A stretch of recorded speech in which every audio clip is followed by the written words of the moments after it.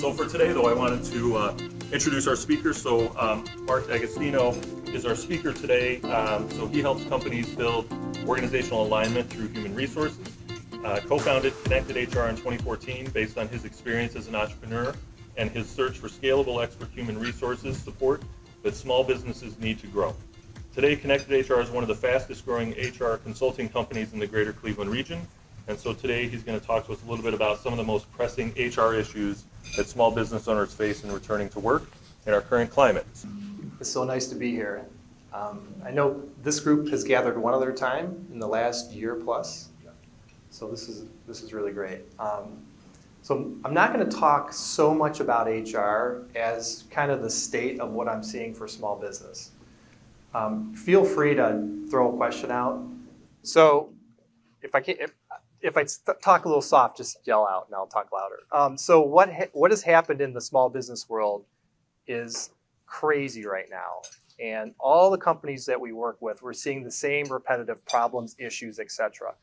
So we put a little slide together to talk about human resources, but what we're really wanting to talk about is how small businesses can be agile and move around and compete with the larger businesses for talent. So that's what the focus is going to be on that we're going to talk about this morning. Okay, so being agile is about being able to understand, adapt, and change quickly in an ever-evolving environment. This environment is chaos. It's crazy. It's like nothing we've ever seen as a society, as a group of business people, and as human beings. And this isn't going to lighten up anytime soon. So when I think of HR and I think of small business, I think of how to be flexible, how to be agile, how to adapt, how to understand what's going on, and not become too entrenched of the things of the past that will hold you back and slow you down. So we're going to focus right on recruiting to start. It's everywhere in the media, the Great Resignation that you're hearing about. I'm going to give a story about a local entrepreneur who moved here from New Jersey, moved his family here to start a business in Cleveland. He does market research. Had a customer service person, $55,000, had worked for him for a couple years. He said she was the perfect employee, had given her raises, she had a great job, she loved her job. Glassdoor came in from the West Coast and paid her $90,000 to work remotely. So, of course, she left. Why wouldn't she? Couple small kids at home, easier for her to do that, and she's making a heck of a lot more money. This is what the small businesses are challenged with in certain industries, in certain positions. It's almost like a hostile takeover of your employees. Now, this doesn't apply to every industry, but it applies to most small businesses. So we talk about that. We've seen this multiple times with different organizations. So how do you pull in talent? I didn't get into the keeping your talent portion because most businesses that we're seeing are growing and they need people, whether because people are leaving or they're just in a growth mode. We've hired 6 people since November in our small company. It was hard to get those people in. There were less applicants coming through. So let's focus a little bit about recruiting. Recruiting is a very tough thing for small businesses. Small businesses typically struggle with positioning themselves the right way to pull in the talent. So it is anybody that has a small business that focuses on sales, you have to think of recruiting as sales. And you've probably heard that before. It's incredibly true. If you don't sell your company to people, you won't get the right people in the door.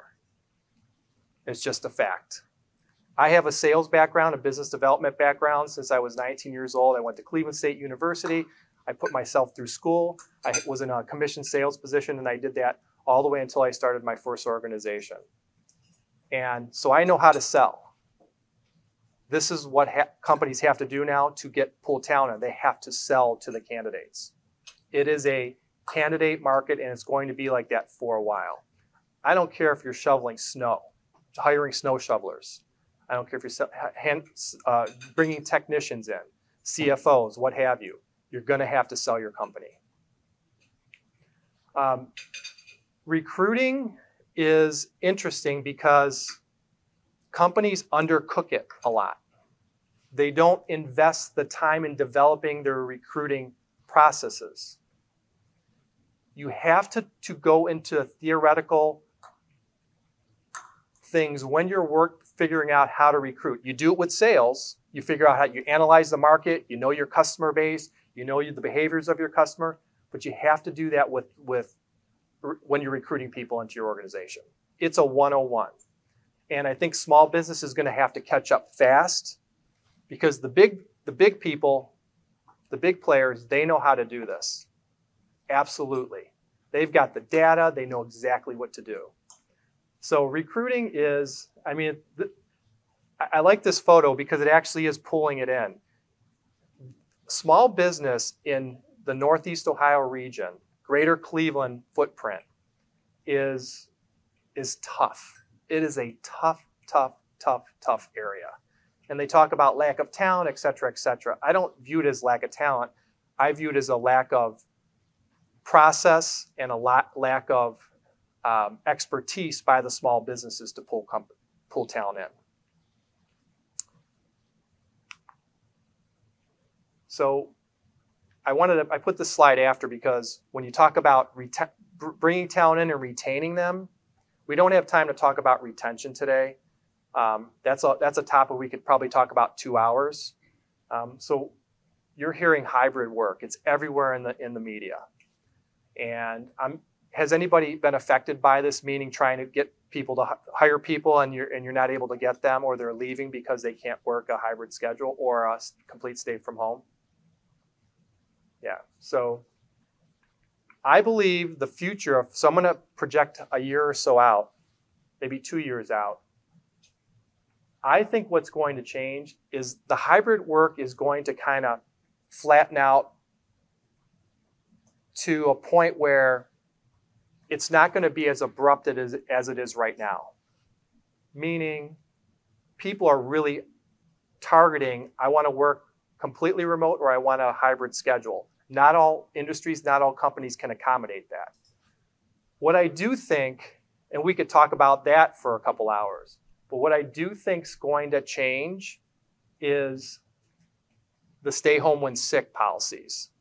And I think this is where the small business owners, and I'm talking employers 500, 250 and less, are going to have to lock it down. And this is how you're going to help employees feel better about staying with your organization. I was taught, I came from a blue collar family. I watched my dad get up to go to work every day I didn't watch him get up, but he was up at 4 o'clock in the morning, put his 9-10 hours in, came home and cut the grass, right? You went to work when you were sick, unless you had a fever or you're throwing up. That's what you did. You went to school. You weren't allowed to not going was not an option in my household.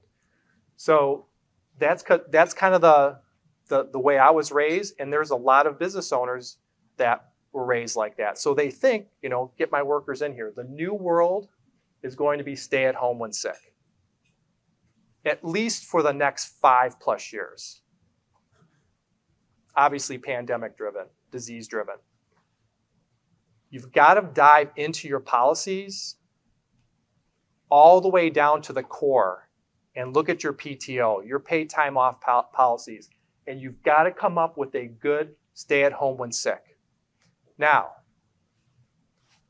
how many have employees that would have used that? Everybody does, right? So I think it was Ronald Reagan who said, trust and verify. So when you're hiring somebody, you're hiring them to trust them to do a job. If they're not the right person, they're not gonna be, this won't work for them and it won't work for you. Fact. So staying home when sick is here to stay for many, many, many, many years. I think that will start to trump the hybrid work. When you're talking tech and people that can work remotely, that's a whole different thing. when you have people that have to build machines, analyze machines, collaborate about machines, we have some architects in the room, you've got to be together. You can't always work separately. So when someone's sick, they should be able to stay home, and it should be okay and not frowned upon within your organization. This will propel your organization when you lock down your PTO policies. When we go to work with companies, the number one thing we work with them on, the first thing is PTO, because PTO is sometimes off, most times off. And when people are trying to figure out where they want to work, they're going to want to know the expectations of staying home sick.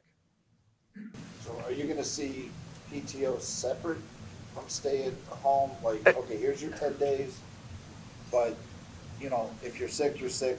We're not going to ding you, but if it becomes excessive. It would all be in, that's a good question. It would be all in the PTO policy, right? There could be a sick component. You can keep thinking of it linear like that, it's separated, but it's actually all going to be together. You know, people are nervous. I mean, you folks are here. You all wore your masks coming in. Some had your masks off a little more than others, right? Everybody's different. And the fact that you're here probably means you're a little bit kind of okay with not worrying about as much as getting sick, right? Not everybody's like that. We've had people at companies come into work, take their clothes off, put work clothes on, change their clothes and go back home because they're so frightened that they're going to get something on them and bring it into their family. So the other thing that this does is you're going to see a wave of mental health things that are coming around. So anybody know what an EAP is? So Employee Assistance Program. A lot of insurance policies have them built in there. Company insurance policies. Sometimes you're taking out a separate EAP policy. Basically, it helps employees. So if someone is dealing with abuse in the home, they can talk to a counselor. It's all a set of resources that are available. If someone is experiencing substance abuse personally, if they're having anxiety, you have resources that the EAP provides. And if you don't have it, check your insurance policy with your company, whether you're in leadership or ownership, or if you're interested as an employee and there's no EAP, ask if there is one available. Mental health is going to be a huge, huge component of human resources. And I think it actually has to be led by the human resource professionals within the organization. Mental health is really, this stay at home when sick is really designed to keep people safe. This is a true safe thing. Look, right now we have allergies. There's a summer cold going around, the flu starting up, and then it's confusing. Even, if I had a little bit of a stuffy nose and I was coming in here today, I would feel like, uh-oh, does anybody think I'm sick in here, right? Do I stay at home at that? This is designed to keep people safe and keep the germs out of the office as much as possible, and it's okay to stay home. This is a part of the mental health plan that you're going to need to think about in the future for your organization, and it's keeping people calm.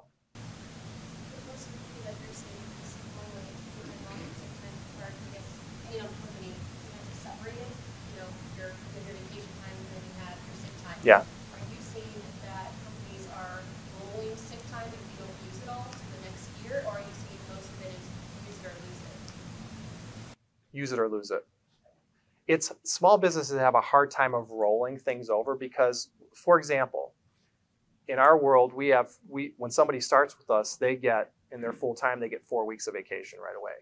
That's how we have it built. If we roll that over, they could be, it would be very difficult to do that in the small business world.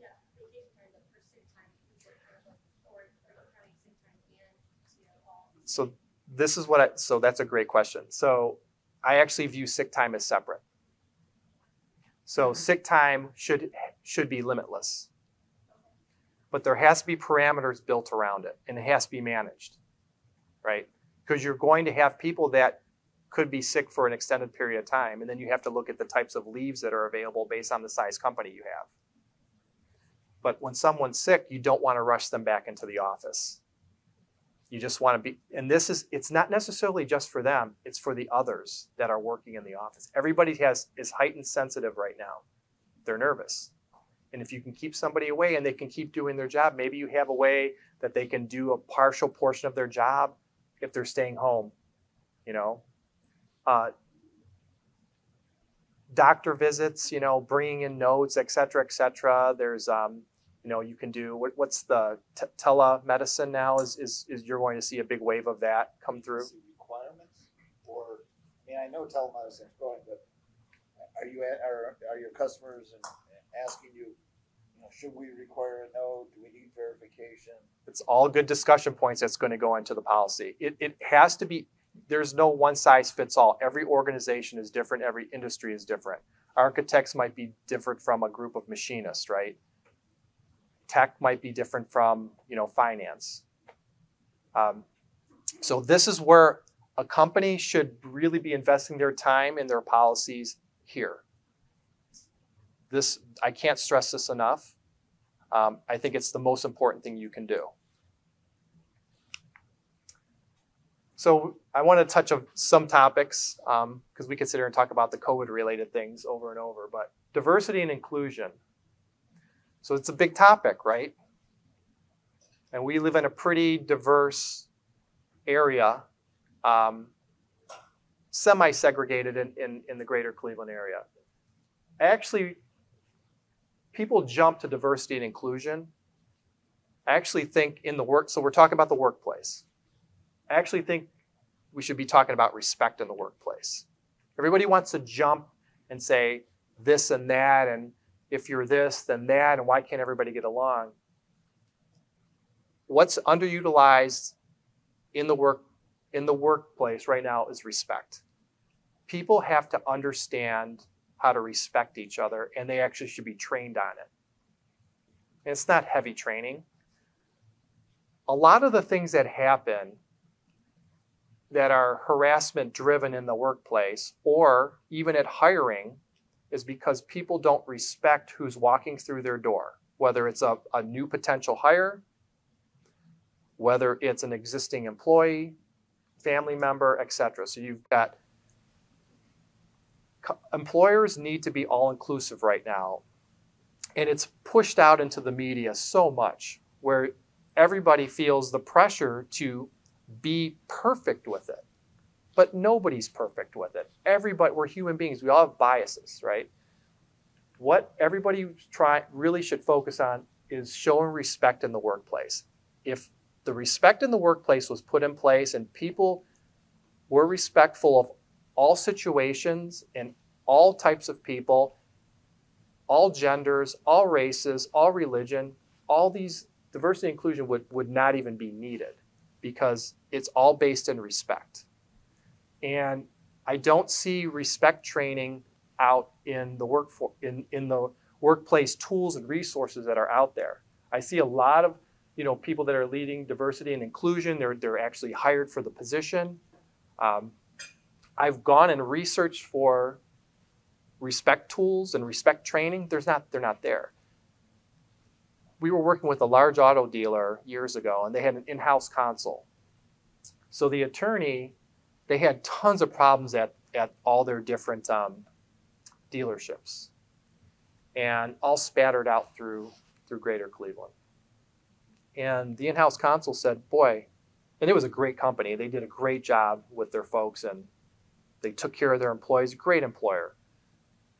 But there was a lot of people, so you have a chance of stuff just happening. And that in-house console said, boy, it would be really great if we could get everybody trained how to be more respectful at work. So, respect comes in multiple forms. So say you have somebody sourcing individuals, right? And a resume comes through, some information comes through.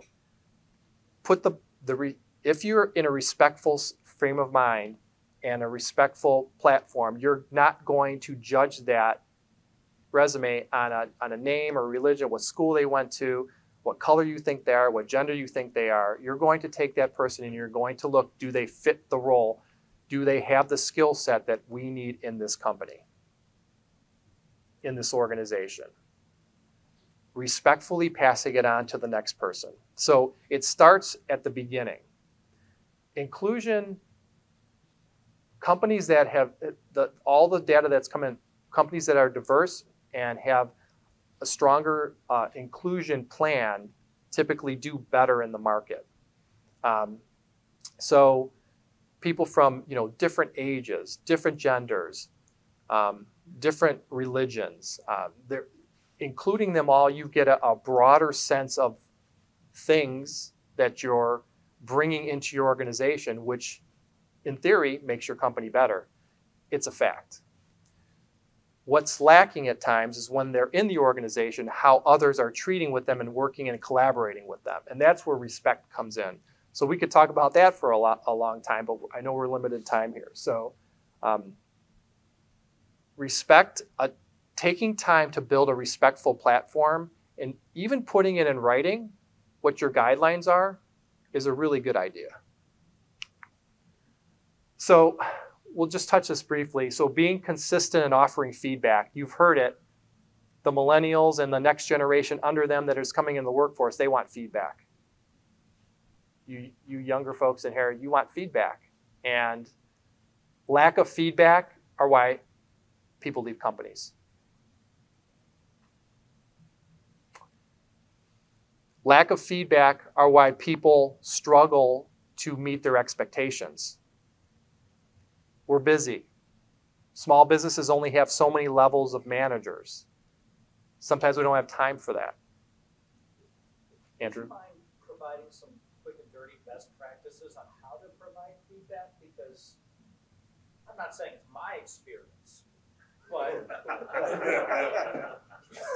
what I seem to see sometimes is people like feedback when it's positive, but whenever it's a more of a constructive nature, the conversation can take a different dynamic to it. How many of you have core values? All right. So I think it's not what you say, it's how you say it. And here, I'm going to skip to this one. Train your managers to build a better team. If you train your managers to how to say it instead of focusing on what they're saying, it's a game changer.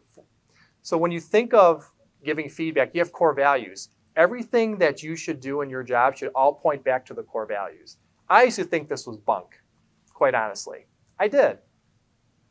And then all of a sudden, I didn't, because I started to pay attention to when we were interviewing somebody, hiring somebody, onboarding somebody, and then working with somebody, 1 or 2 years. If they weren't aligning back to our core values, they shouldn't be with our organization. And it's so hard to do, right? Because you're busy. I'm just going to ignore what Steven does over here because, he's a top producer. Well, Sally over here might be saying, I'm watching what Steven's doing. I don't like his behaviors, right? So you're not being consistent with your employees. They're not aligning back to the core values. So offering feedback to me just aligns right back to the core values. And one of our core values at our company is collaborating. Collaborating is a core value. If somebody can't collaborate in our organization, they're not going to survive. They're not going to stay. So when I happen to do a certain set of reviews, and when I do those reviews, I point them right back to the core values. It's not about me criticizing them. It's about me pointing it back to the core values. Do these align with our core values? Same with clients. How many of you have fired clients before? Because they don't align back to your core values. I had a mentor. He was the M&A guy for Davy Tree, which is I think the 3rd or 4th largest ESOP in the country. And Marty Erbaugh was his name. Great guy. And he passed away a couple years ago. Marty told me, you work for the believers in your company. And you work hard for your clients that believe in you. Everybody else you push away. So to me, when you're offering feedback, points back to your core values, and you talked about them strictly, not, hey, you did this wrong, you did this wrong, you did this wrong. Did this align back to the core values? Did this help your clients move things forward? Did you help your team within our organization move things forward. It's up to them to come up with the solutions, not you guys. So you're going to ask them, how do we solve this if this isn't happening? It's really hard to do. It's probably the hardest thing to do. Now, skipping over to here, managers have to be trained on that because managers are typically a hiring manager that's hiring these folks in, or they're doing the evaluation of the folks, right? So the managers have to be trained. So with that slide, I'm curious, Mark, so you have trained your managers to build a better team. In order to do that, how would you train your managers to become better recruiters to build that team? That's a good question. It depends. All managers don't recruit. Some of them are part of the interview team or part of the process to bring somebody in. So some managers sit in the hiring seat more than others.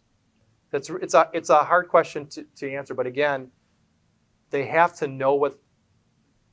I think so. Let me skip, Dave. I think recruiting is a company effort, not an individual effort.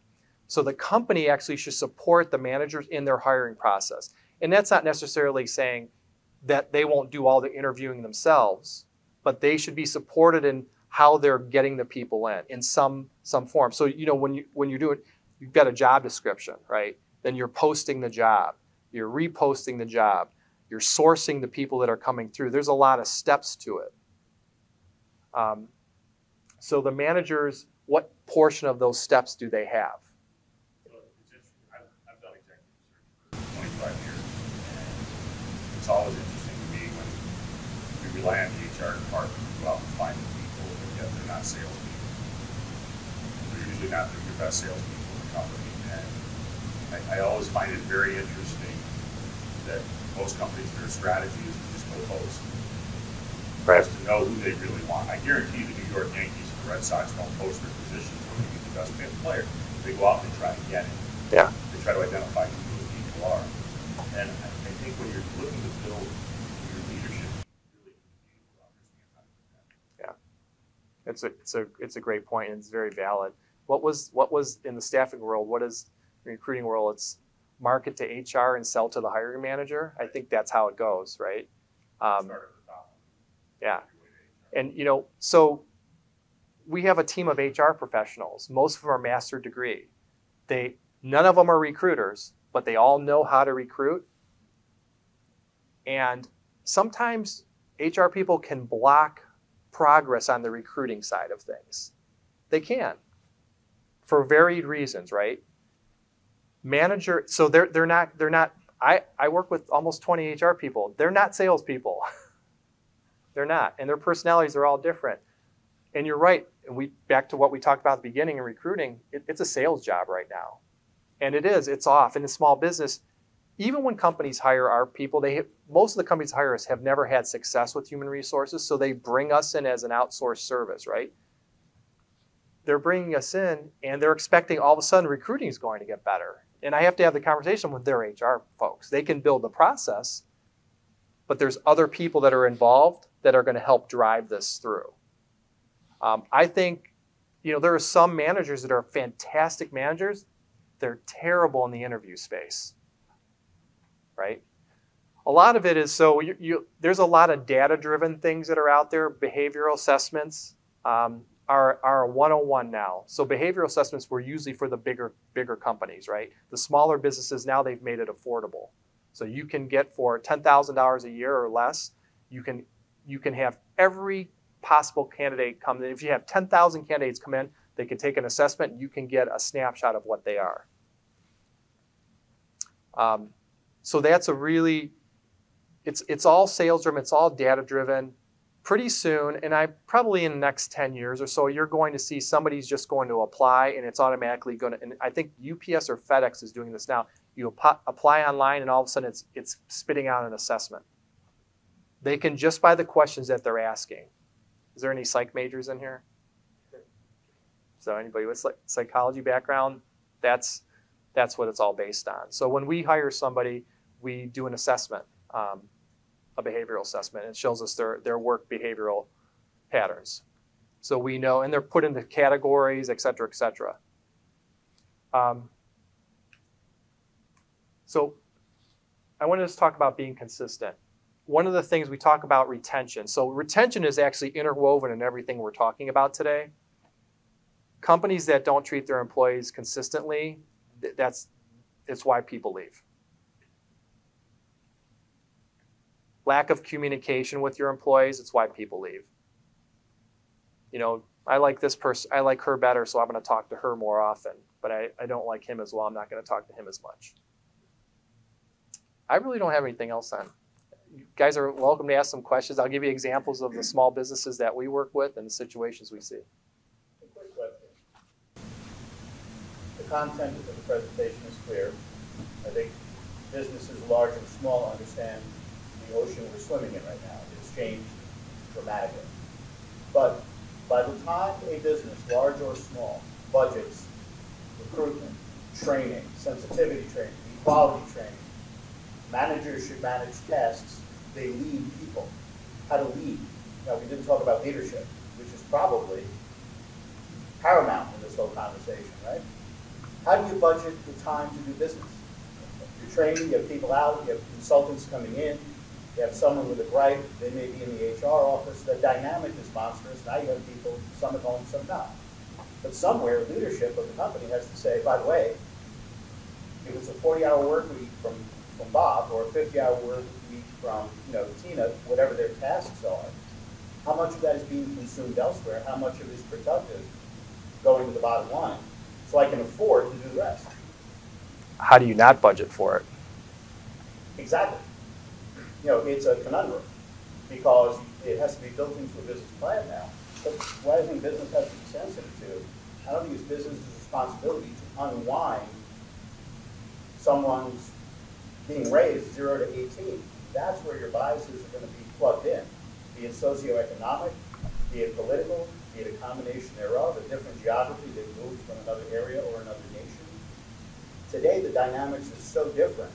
Even a small business is no longer competing with the guy up the street or the gal across the road. They're competing with someone in India, China, Japan, anywhere. So the whole dynamic is so different. Yeah. There was to your point, so we call that, we'll lump that into the HR, right? You're talking about it at a bigger scale, like from the leadership, from top down. We'll lump it into HR. HR is grossly underserved in the small business segment, grossly. It's why we exist. Our company exists.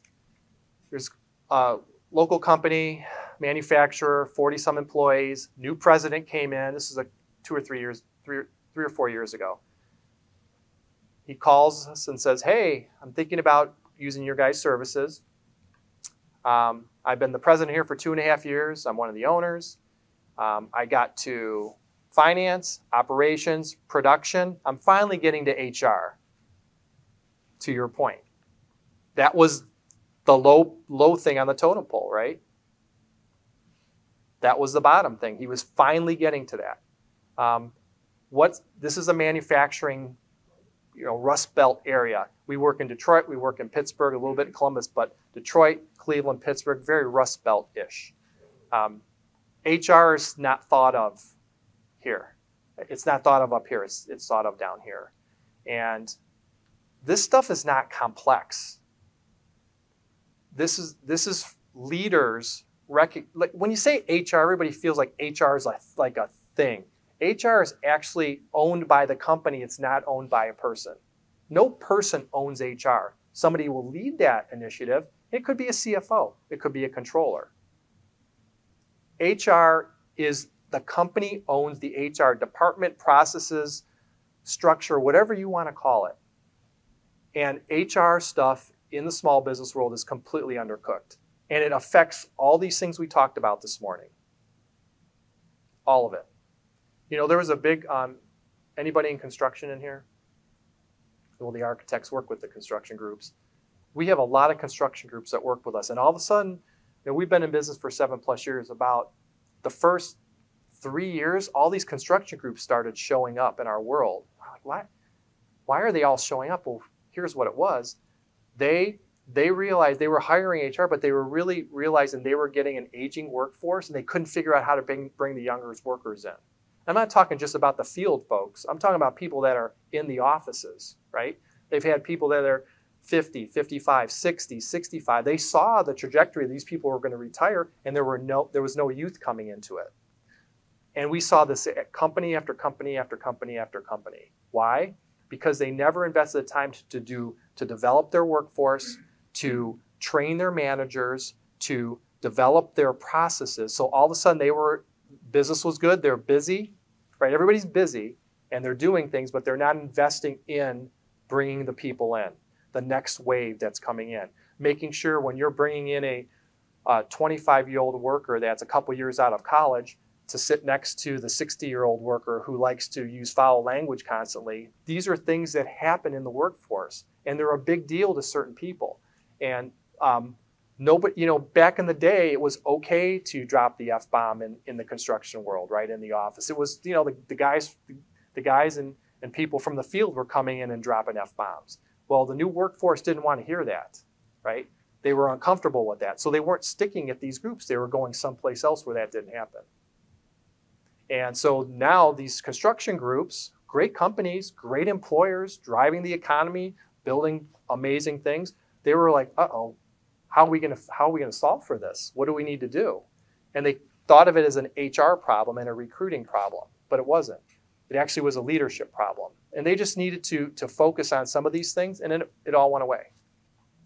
It didn't all go away, but they worked on it, and it's a process. Yes? What are your thoughts on paid paternity leave and what's going to happen in the future? So there's it's a good question. So we're supporting a U.S. company right now. We have somebody there 5 days a week working with them, and we're actually covering someone that's in Canada that's on maternity leave for over a year. So the maternity leaves are different outside of the U.S. She's out for a year. And some of our clients have put in paternity policies where, in fact, a buddy of mine is on paternity leave right now. So I think for 2 weeks. I think it's a necessity. Do you think the government's going to mandate it though? Depends on at some point, yeah. I think if the Democrats are in.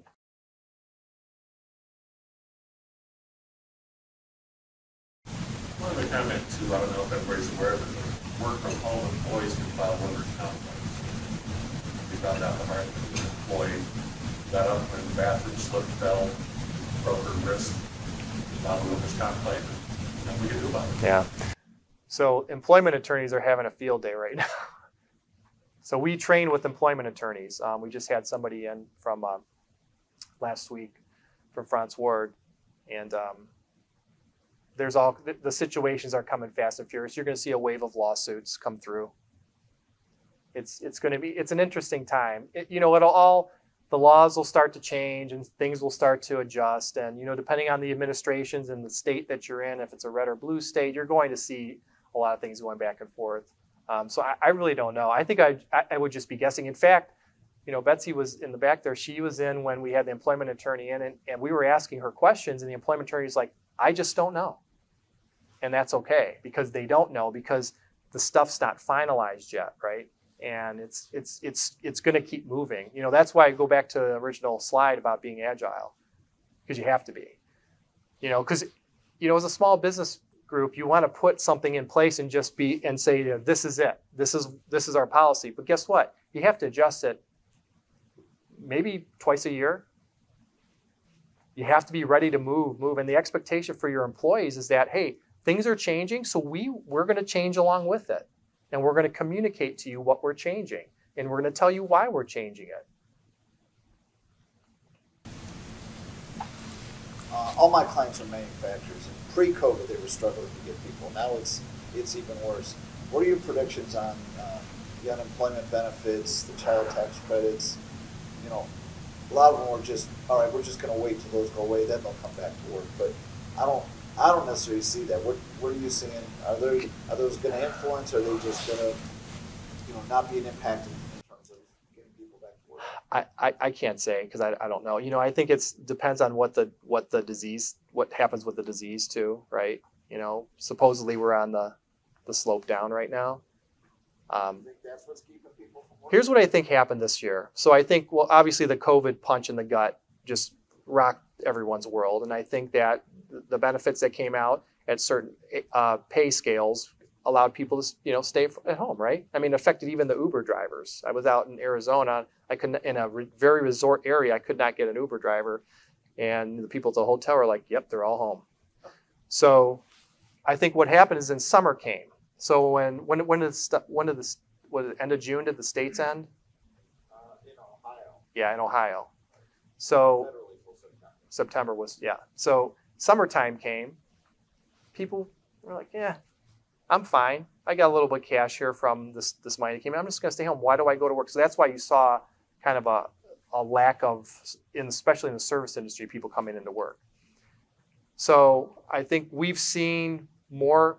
There's a group here by the clinic that we help them. We do their HR and we help them with their recruiting. And we would post jobs, and over a typical weekend, we would typically get 25 to 35 applicants. There were many weekends since during this year they got 0. Nobody applying. Zip. So I think when summer came, everybody just kind of like, I'm just going to chill out. I'm going to enjoy my summer. And I think as we got, kids went back to school, people started we saw it spike up a little bit. People are, I'm going to start looking for some jobs now, right? And I think when COVID, the Delta variant started to spike, I think people said, you know what, I'm just going to pull back a little bit. It's really not worth it for me to do it. And I'm kind of thinking maybe benefits are going to come back at some point. Maybe I'll just hunker down here for a while. The other thing that I think is affecting it is all you're hearing of all these open jobs. Who isn't hiring, right? You see the signs out there. They know when they're ready, they'll get a job right away. They're not going to worry about whether they get a job or not. They just anticipate, I'm going to go get a job when I'm ready to go back to work. I think that mentality has affected that lower pay scale. Does anybody agree with that, disagree with that?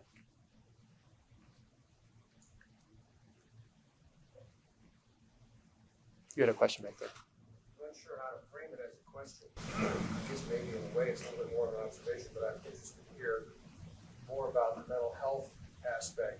And in our case, and maybe a lot of other manufacturers, it's compounded by some of the supply chain disruptions. So you have the COVID punch in the gut, as you said. And then you have these supply chain disruptions, which in the coatings industry seems like we're one of a handful of industries that maybe at the epicenter with all of it. And people are not able to do their job. Okay, we are not getting products shipped on time. We're not hitting our schedules. We're not able to satisfy customers. And we're not the only ones, so it's not like we're getting kicked out. But the people inside the organization don't know that they're not the only ones able to do this. And so there's a lot of stress that people who have traditionally operated at a high level cannot operate at a high level. And I think this is contributing to the mental health. So you have this two-sided thing. And so what's your experience with that, I guess? So they feel off balance. Yeah, well, what do they say about athletes when they retire? The thing that was the center of their life is not the center of their life anymore. They go through this mental adjustment. So if you come to work every day, you can't do your job that you're good at because of all of these external factors. Are they worried about losing their job? Is that the portion of it, or? Well, I think it's that fundamental thing where you are tied up in your capabilities. People are higher performance people. Yeah. Their self-worth is in their capabilities. So I don't know what to do about it. I think that's opportunities to train people. I mean, I don't know how much dead time you have. I mean, if somebody's running, a line of equipment and they literally is sitting there for 8 hours and not turning it on, I guess that's a whole different situation. But if they're just running a lighter, if they're used to doing a certain amount of production and it's shrunken down, more likely they're getting switched to do something else that wasn't part of what they were doing before, because that's what we can do today based on what materials came in. Yeah. I mean, it's an opportunity for to expose them to other things within the organization. I know that's not what they want to hear, but to me, it's all communication. Like, here's what we're hearing in the market right now. Here's what you're used to producing. And and the company's okay, but here's how we're going to operate right now. This might not be exactly what you want right now, but this is what we have to do to get through it. And I believe in keeping people mentally busy. If you can somehow come up with a way to keep them mentally busy, it's fine. It's when they have too much time to think about things that they start to get nervous about things. I mean, I know I'm that way, so. I think when you talk about agility, though, people don't like change, and that's been, from a mental health standpoint, the hardest thing, I think, with COVID and probably going forward, is if you are going to be extremely agile, that requires you to be comfortable with change, or get to be more comfortable with change. So how do you create that, shift that mindset from one of a fixed mindset to being more comfortable being uncomfortable, if that makes sense? I don't know the direct answer. All I would say from a company standpoint is communicate to your employees as much as possible. Transparency, communicate with them, tell them what you're thinking about things. You can be very vulnerable. If any of you read Brene Brown, you could be very vulnerable and share that with your team, right? To a degree. And talk about, hey, this is what's going down. This is how we feel about it. Here's what we're worried about, and here's what we want to focus on to get everybody through it. Don't. That's one thought. Just real quick comment. I guess your underlying comment was to kind of wake up small business owners with your presentation this morning. Because with one disease, COVID-19, it's changed the total view of small business owners about how we can operate a business if we have 100 employees or less. So I now have to hire a full-time HR person who's got to have a legal background to keep me out of constant bickering or issues about people want time off, people want this, people want that, and I don't have the budget to do that as a small employer. So how do I? And one little disease, like COVID-19, is found out that your father was a great role model, but I can't find that employee who wants to work because there are other things he or she can do to get off legally from being a bona fide employee for me as the employer. So what's going on with the societal situation, the culture that you deal with, and help employers prepare for that? There's a lot in there, Bob. So, and I could talk for about 45 minutes on it. It's a simple message you gave me today. I would say that the company owns their HR functions, not a person. So we use a fractional CFO. We use so Greg N's fractional CFO group, Focus CFO. We use a fractional operations person, project person. You don't have to, it's not always a hired in position. You can bring an expert in and out, wherever you get that expert from, right? And they can help set you on things, but they're also going to have to train you or one of your managers to help the people initiatives, and it never ends. This does not stop. It's relentless. You just keep going and going and going with it. The company owns the recruiting. The company owns the HR. It's not an individual person. The moment it's an individual person is the moment it's going to fail or be inconsistent. So as far as the work and the type of workers that are out there, don't hire them. Garbage in, garbage out. I mean, it's easier said than done. Easier said than done. All right. Thank you, guys. We got a small token we'd like to give our speakers. Thank you. Thank you for your time and sharing with us. Thank you to everybody for coming.